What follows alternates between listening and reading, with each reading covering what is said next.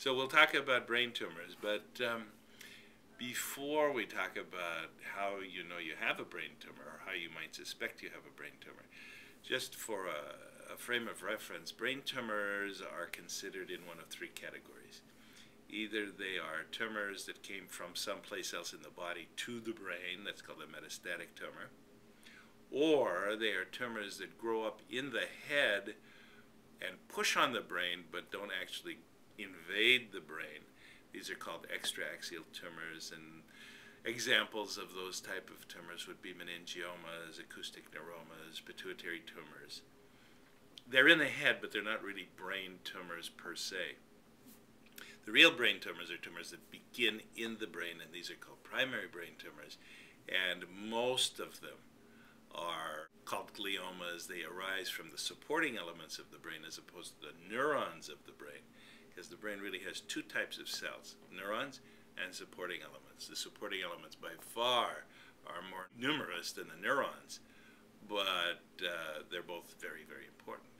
So there are a variety of tumors that begin with the supporting elements depending on which type of elements it is. So we have astrocytomas, we have ependymomas, we have oligodendrogliomas, etc., etc., etc. What they all have in common is, number one, they're all within the brain itself, and number two, they are graded 1, 2, 3, and 4, with 4 being a very aggressive tumor and 1 being a very benign tumor. So just because you have a brain tumor, even if it is a primary brain tumor, it's not a kiss of death, it's not a death sentence, it's nothing, it's just something that has to be dealt with. Now, having said all that, we're going to talk about a very malignant type of brain tumor today, a very aggressive type of brain tumor, which is the grade 4 glioma, otherwise called a glioblastoma. This is the kind of tumor that Ted Kennedy has and that so many other people have had. The prognosis with a glioma is very, very serious. Not too many people live beyond 2 years. New treatments are expanding that longevity to maybe 3 years or 4 years, and for some people they live 20 and 30 years. That's rare, but it happens. And we now feel that the major treatments for a malignant or aggressive glioma would be surgical debulking if possible, and that whether it's possible or not depends on its location. So if it's in a silent area of the brain, then it's fairly easy to remove. If it's in a very difficult or eloquent area of the brain, then sometimes the most we can do is a biopsy. So the surgery is to remove as much tumor as possible, or at least establish a diagnosis.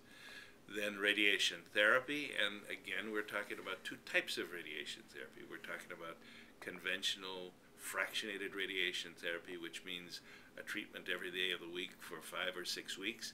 And we're talking about focused radiation therapy, which could be something like stereotactic radiosurgery, or it could be IMRT. At any rate, the idea here is to confine the radiation more closely to the tumor.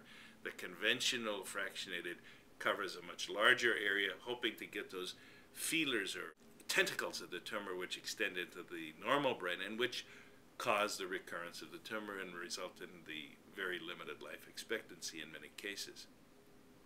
And then we have chemotherapy, and there are a variety of chemotherapies always being tested.